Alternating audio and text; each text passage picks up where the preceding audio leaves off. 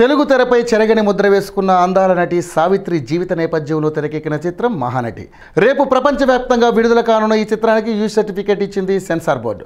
2 గంటల 59 నిమిషాల run time ఈ చిత్రానికి ఉండడంతో సినిమాలో ఏ అంశాలు చూపిస్తారా అని అభిమానుల్లో ఆసక్తి నెలకొంది. అయితే కొద్ది రోజులుగా చిత్రానికి సంబంధించి పాత్రలు పరిచయం చేస్తూ వస్తున్న యూనిట్ తాజాగా ప్రకాష్ రాజ్ పాత్ర పరిచయం చేశారు.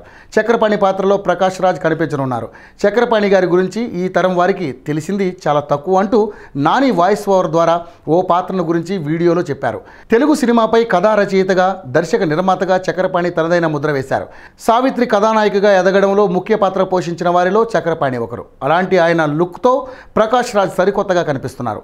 మహానటి చిత్రం నాగాశ్విన్ దర్శకత్వంలో రూపొందగా కీర్తి సురేష్ సావిత్రి పాత్రలో కనిపించనున్నారు. సమంత, దుల్కర్ సల్మాన్, విజయ్ దేవరకొండ, మోహన్ బాబు ముఖ్య పాత్రలు పోషించారు.